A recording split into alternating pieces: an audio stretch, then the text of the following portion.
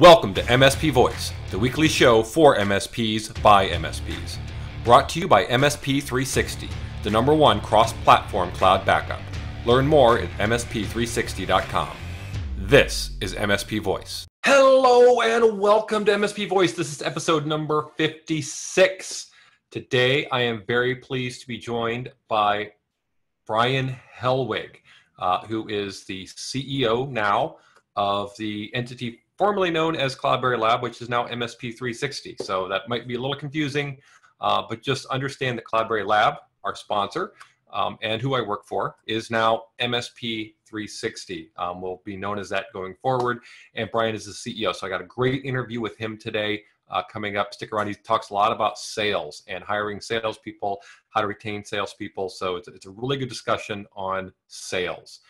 Before we get into that, though, again, MSPvoice.com. Your source for all things MSP Voice.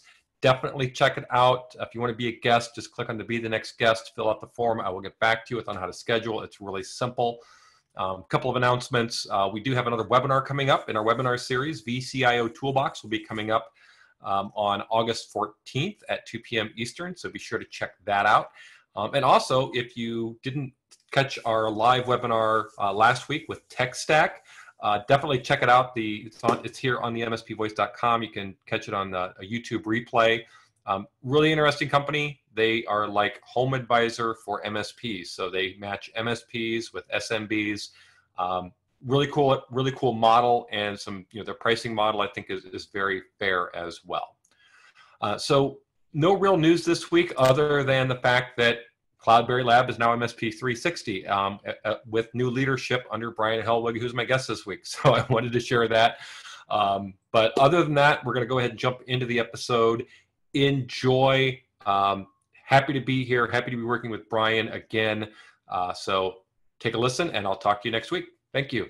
Hello, and welcome to MSP Voice. Today, I am very excited to be joined by not only my boss, but the new CEO of CloudBerry Lab, Brian Helwig. Brian, hello.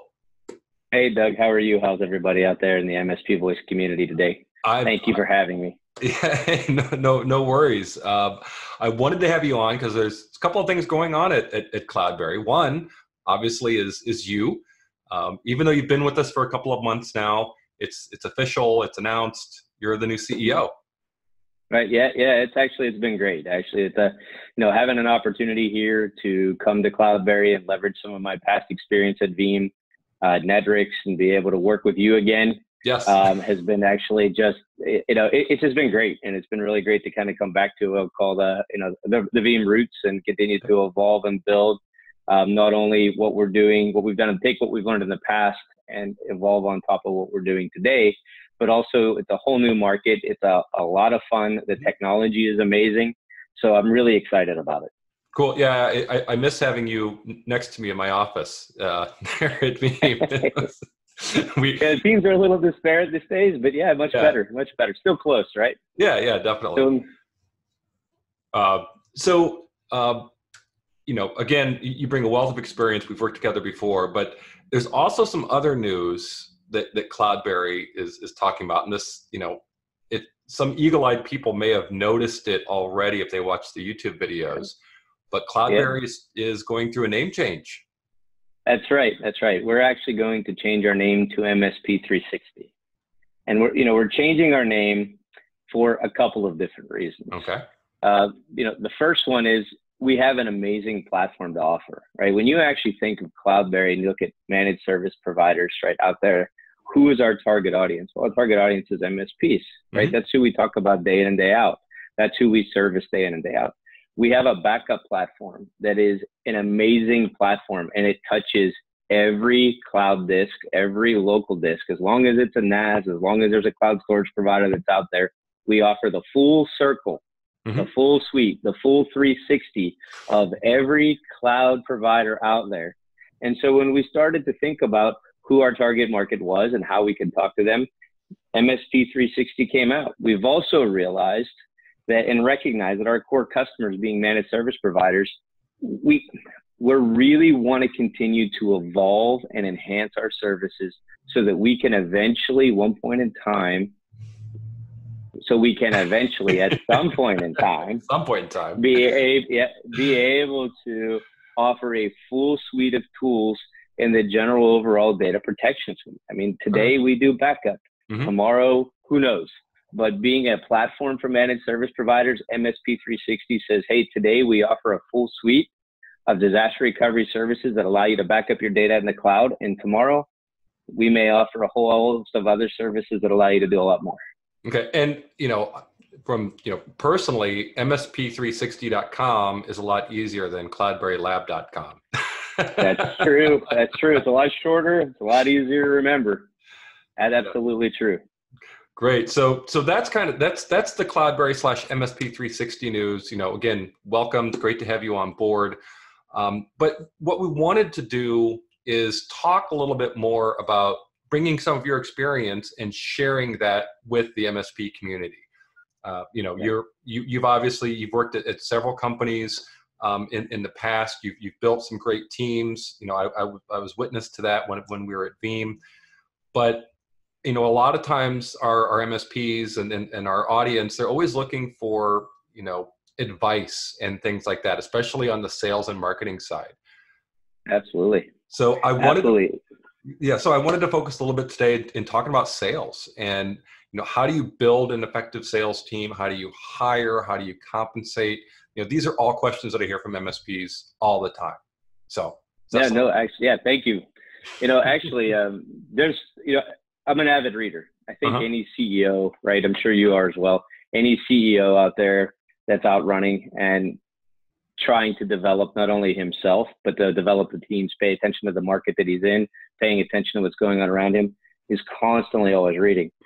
Actually, one of the better books that I've read, and I'm going to start with this because I'm going to talk a little bit about it, is this one, Never Hire a Bad Salesperson. You know what? It's the shortest book and read that you'll ever have. But what it does is it absolutely allows for you to identify the key traits for somebody that's going to be in your organization that's going to be successful.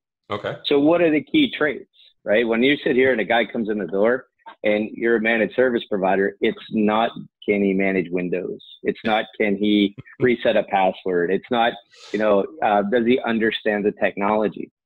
Technology does play a part in it, but the biggest part is drive. Sales reps need to have drive and they need to be driven. And you really identify drive by three things. Motivation. Does he want to achieve? Ask him, what are you doing on your day-to-day life that allows that you want to achieve? Why do you wake up in the morning? What makes you tick? If he can tell you what that is, then at least you have the first driver. Okay. Right. The very first qualifier, motivation. Second one is competition. When you talk about, somebody who's in sales, if you go off, you're at a family reunion, right? The sales guys in the family reunion are the ones that are racing, right? Hey, let's go get in a rowboat and let's race to the other end so you get there first. Hey, let's have a volleyball competition and let's see who can, or basketball or whatever sport your family plays.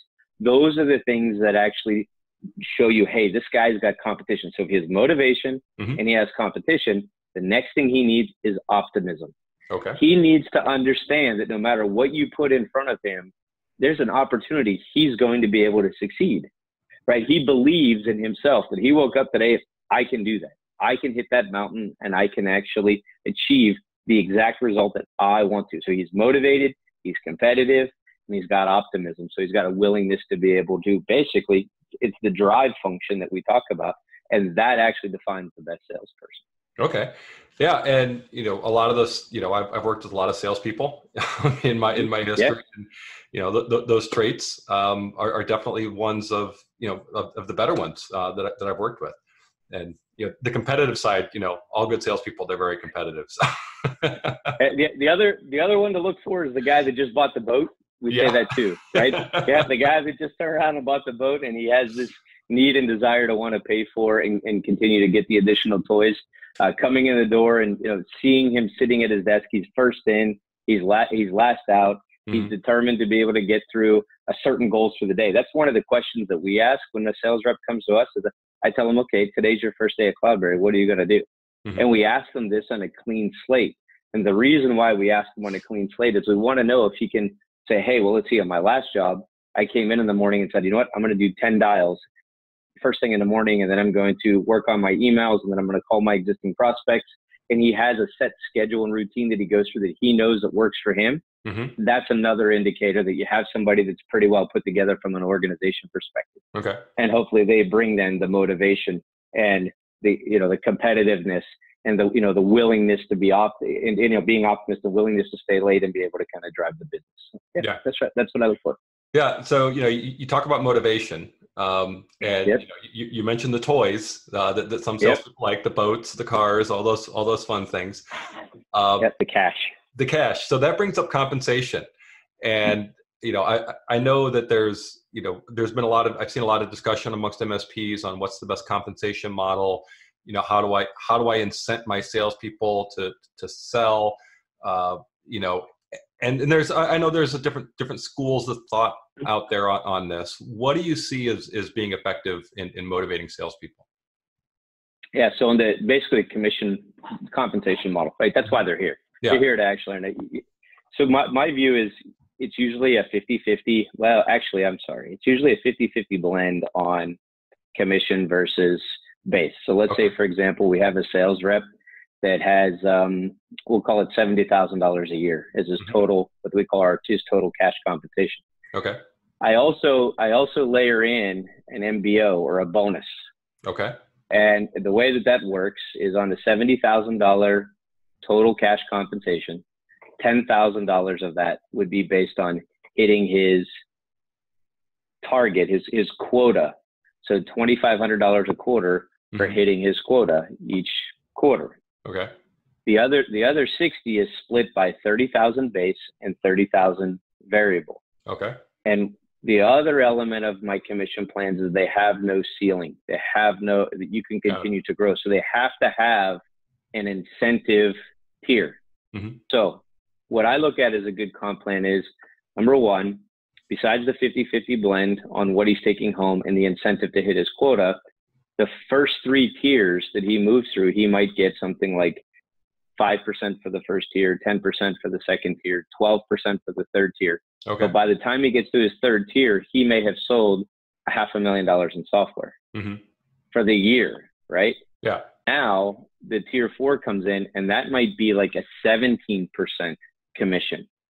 And he looks at that. This is the drive function, right? He looks at this comp plan and he says, so all I have to do is sell $500,000 worth of software, and you're going to pay me 17% of every deal. Yes. Please create this problem for me, right? Because the next year, yes, it'll go up, but he'll have the same incentives there. And the other aspect is I really, really, really encourage some type of, you have to create some kind of sales performance incentive, right? What they call a SPIF, Sales Performance Incentive Fund. SPIFs, what they do for your sales team, if they're structured correctly, is they allow them to start to compete very effectively with one another. And I'm going to use one that I actually just did here at MSP360, used to be known as CloudBerry, not too long ago. So our Q2 competition, everybody had the same comp plan that they had in Q1. But what we did is we introduced a very simple $1,500 bonus that was going to be paid to the person furthest over quota. Okay. So whoever went past the most, or whoever went the furthest distance over their quota, was the one that was going to win the additional $1,500. So as the competition kicked off, month 1, everybody's going along, and you could start to see the horses, right? Everybody's like, person 1 is in first place, and 2, and then you have person 3 is now in 4th place, and he's up on 3rd, and they're starting to kind of jockey with each other with who's going to win. And they're coming in by the 2nd month, and they're saying, I'm $500 ahead of you. I'm $1,000 ahead of you. I'm $2,000 ahead of you. And you could see out of the 4 individuals, you could see the one started to fall away, but the other 3 individuals were neck and neck. And when we got to the 3rd month, it was so intense that it was down to like, who is going to actually get the guy to pay at the last minute to get over the line and continue to stay ahead of the other guy. When the competition closed, I don't want to use his name, but he called me on the phone. He said, I love you and I hate you at the same time. He said, because I stayed in the afternoons all the way up until the last minute, making sure I got my deals in, things came in the right way. He was given specific incentives to allow larger customers to come across the line. And he worked with those customers and had the best opportunity to get that done. And he was able to prove that not only could you achieve and outperform your quota, but you could outperform one another. And what was really cool, after all that was said and done, the next day comes, we announce who wins. We do a small pizza party, right? Everybody's pretty happy about, okay, we're celebrating. The next day they come in and they say, what's the next competition ball? Right? And we said, okay, so let's start another one, right? So the guy that was in second, he's going, no way you're going to beat me this time. And the guy that was in third's like, me either. And so the healthy competition is continued, and it really allows the team to flourish. Yeah, and like you said at the beginning, competitive. That's one of the key traits. So add a little bit in there. Now, that's great if you have a multi-person sales team. But I know a lot of MSPs, they may not even have a salesperson yet. They're just looking to hire their first one, or they may only have one salesperson. So how do you motivate them? Yeah. So actually, I think a lot of it is the same way. One of my experiences I've had where I actually only had one salesperson for a short period of time in North America. We had these spiffs that were going on in another part of the world, but of course he couldn't participate in it because it was just him, and it didn't make any sense that they were selling in Europe, different currency, different, everything altogether was different. So here I am with one guy, we'll call him Ray. And Ray was, Ray's sitting here going, hey, I need to be motivated. I want to be more motivated. The comp plan's great. I'm pushing myself as hard as I can. But what I did is something is really, really, really, really simple, is I actually drug in a 50-inch TV and right in the box, and it actually said for Ray if he beats his quota. Okay. And he came in every morning and he saw this thing and it says, I really get that 55-inch TV. I said, yeah, you get the 55-inch TV as soon as you get over quota. Over the next couple of months, we hired another guy that came in the door, and he said, hey, how do I get to be one of the ones on the name for the TV? And I said, well, the next competition will be the two of you. But what was interesting was it was a way for him to understand a little bit more. Some people are visual. Some people are audible, right?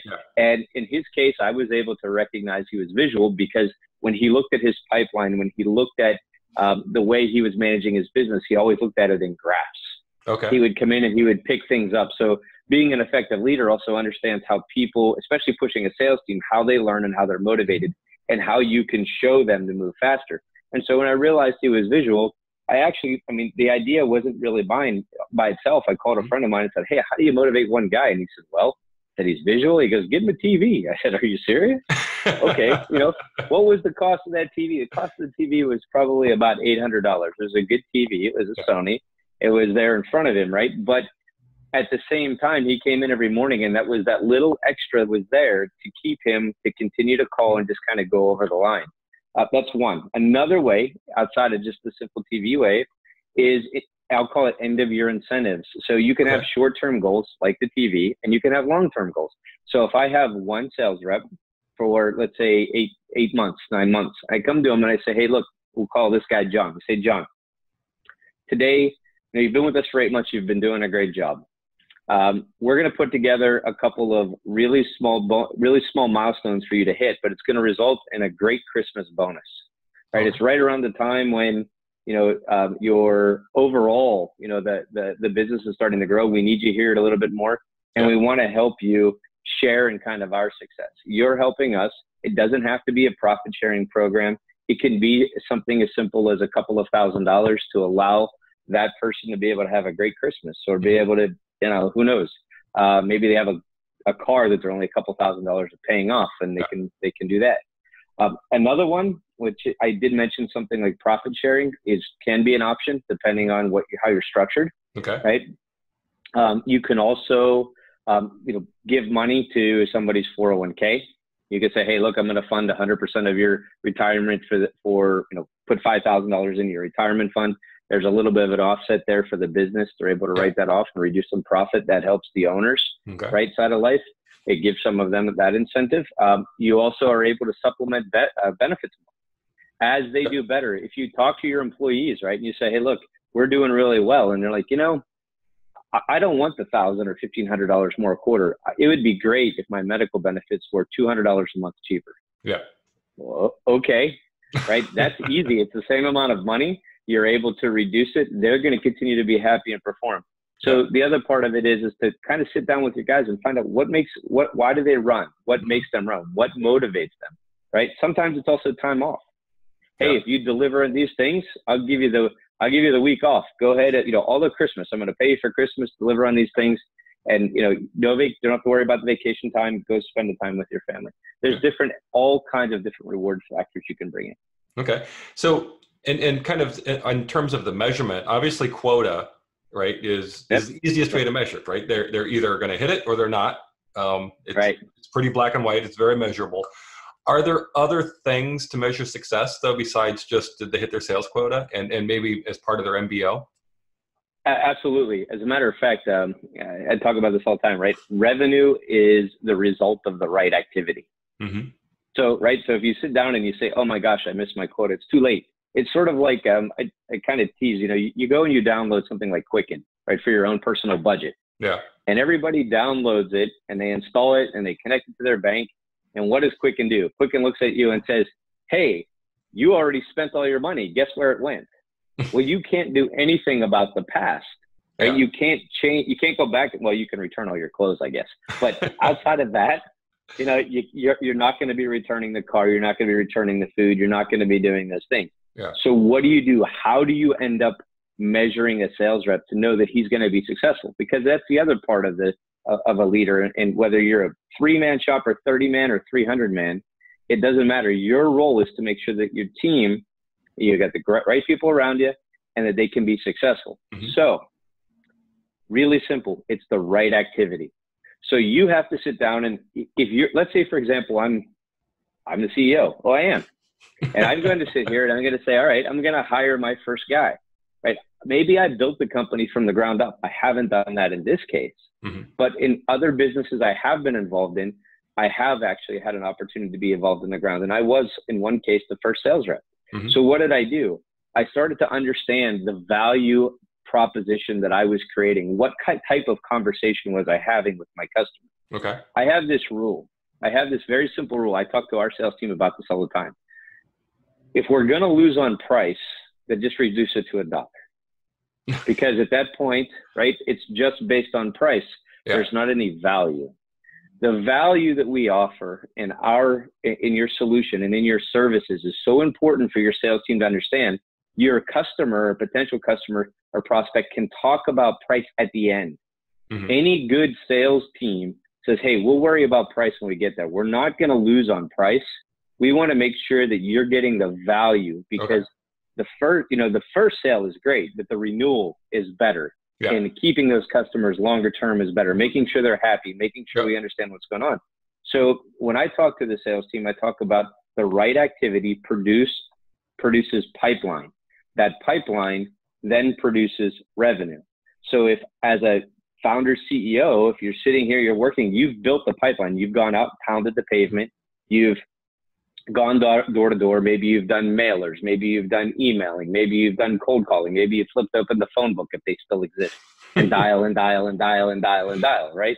And you say, hey, this is the service that I have to offer. There's some way that you got them to pay attention to you for at least 5 minutes. Mm-hmm. And then if you teach that same process to another 1 or 2 individuals, you can triple your capacity. Yeah. And then you can continue to coach and guide them and continue to refine the message so that when they do connect with you, the chances of them coming in and understanding the services you provide, whether you're providing data backup and recovery, but using CloudBerry or MSP360, soon to be, right? Or if you are, leveraging RMM, if you're going to do patch management, if you're going to, do a full deployment, server upgrades, operating system upgrades, migration, internal, external from cloud services like DNS from internal to outside like Route 53 or something to that effect.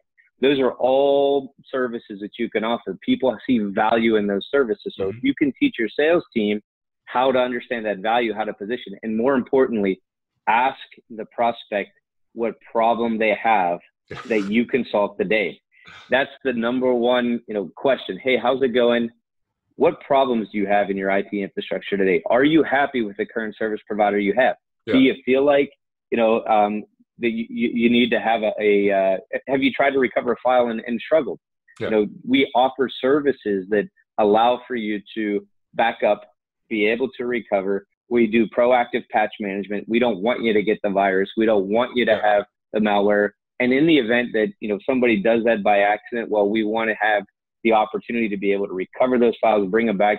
Your business continues to run, and that's a value add that they sell. So those are I'd start with the problems, and then evolve through the different products and services that you offer as the solution. Okay. And then I know one other thing that happens quite a bit, especially in a smaller shop, is the founder / owner CEO will oftentimes insert him or herself into calls, or get brought along on every call, even though that's why they hired a salesperson, so they didn't have to do that anymore. Any advice there for, an owner operator to not have to be involved in every call? Yeah. So the real crux is, when do you get out of it, right? When do you kind of say, hey, I don't want to be involved in every call anymore. I only want to be involved in either a strategic discussion, or maybe it's a large opportunity that I want to help you qualify, understand the problem, and bring it across the line. Yeah. I kind of break these out into 3 steps. My first one is when I'm hiring new people, like we've just got new people here in sales in North America, right? Jeremy and Seth. So those 2 guys, I talk to them once a day right now. Believe it or not, I call them in the evenings, and I say, hey, how you feeling? Tell me a little bit about what you learned today about the product and the positioning. Are you struggling? Are you concerned? Where do you lack confidence in your ability to do a demo? Where do you lack confidence in your ability to have somebody ask you a tough question? And do you know where to go when those things happen, right? You don't have to know every answer. Sometimes the answer is, I don't know. Let me get you somebody who can help, and bring that person in and learn from that, and then continue to evolve. But the first part is understanding where they are in that comfort zone. Once you understand where they are in the comfort zone, then it's your job to start to push them back and encourage them to make mistakes. Allow them to work with some of your lower end prospects, allow them to ask questions, allow the dialogue, and again, start to take a step back. Once they get their feet underneath them and they become more confident, the 2 things: one, they have a good idea and are confident in their ability to position the solution and the different solutions that you offer to the customer.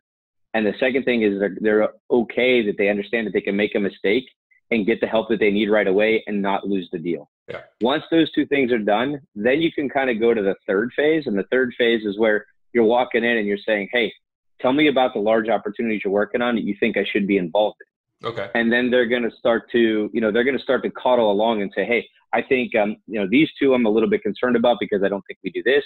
These 2 I'm pretty confident in, but I wouldn't mind having you there just from a PR perspective, just your sheer reputation of saying, hey, this is what, this is our CEO. He's invested in seeing you successful. Yeah.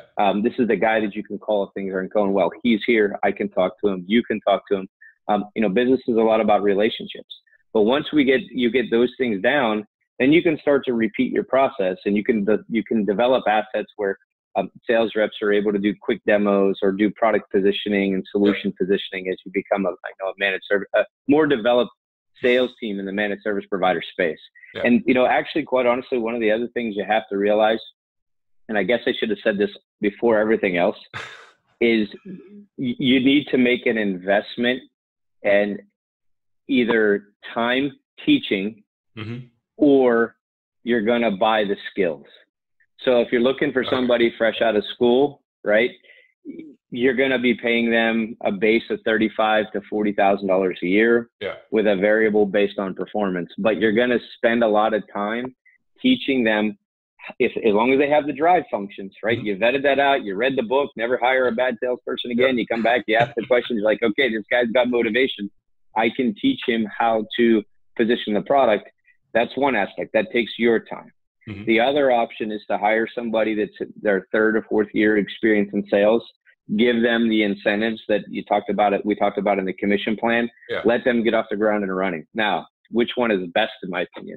I'll give you this one if you want. I know you're going to ask me that question, so I'll go ahead and throw this out there. Okay. My opinion is in the beginning is for you to hire the first one. So less experience, more drive. You can coach and you can play with, because we make the mistakes. We think we know what we want them to do. And if you have a senior person that's there, you're going to frustrate them. Yeah. So if you take the junior people and you keep working with them and you figure it out on your own and exactly what it is they should be doing and how to make sort of like mini yous, and they're starting to develop, now one of those guys is going to start to take off. When you introduce a third person or a fourth person, you're going to see who's going to start to evolve as that leader, and you can coach and guide them. And then eventually maybe have a team of like 4 or 5. That's been my experience. My experience is you're always better in the beginning building the people from the ground up and allowing them to learn your business, learn your positioning, learn what services you have to offer, rather than going off and paying me for the additional talent. Okay. Yeah. You know, again, it's if you have the time, because it's an investment either way. It's either money or time. You can't have it. It's either money or time. That's right. It's money or time. Great. So before we leave, any other advice for MSPs, you know, specifically in their sales journey, you know, especially if they're just thinking about maybe hiring their first salesperson? Absolutely. It's really actually going to sound a little crazy, but understanding why you lose is more important than understanding why you win. Okay. You have day in and day out when you go into each one of your customer locations, whether you're serving a series of dental offices or whether you're serving a bunch of lawyers or whether you're in construction or you're in the finance space, financial services. You walk in the door and you're doing your solution positioning, and more often than not, we hear no. And that's when we stop listening. But you have to understand, you have to be able to keep both ears on and hear no, why? What is it that I'm not offering that you need? The reason why that's so important is because as you continue to evolve, and especially scale, right? You hire your first salesperson, one of the things you give up is control. You no longer in the middle of that deal anymore. So what happens next is not only do you have to have confidence in this, you have to be willing to give up the control, but that means you have to understand why he's winning and why he's losing. And if you understood why you were losing, well, you can help him better position the products that you offer today, or you can start to change the services that you offer to be more relevant to your market. Okay. I know in some of the managed service providers that I look at, even because I talk to all of our MSPs as much as I possibly can.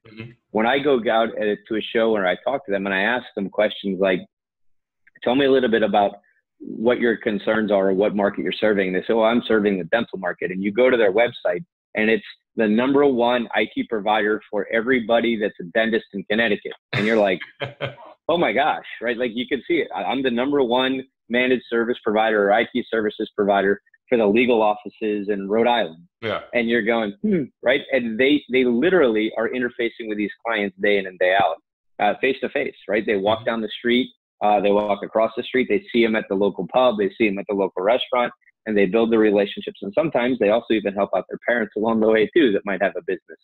But at the end of the day, right, these guys are always listening to their market. They're listening to who they serve and they adjust their services. But in order to, and if you're going to branch into another market, you have to understand that one just as much as well. Yeah. So being able to listen to why you fail is almost, in my opinion, it's more important than understanding why you succeed. Okay. Great advice.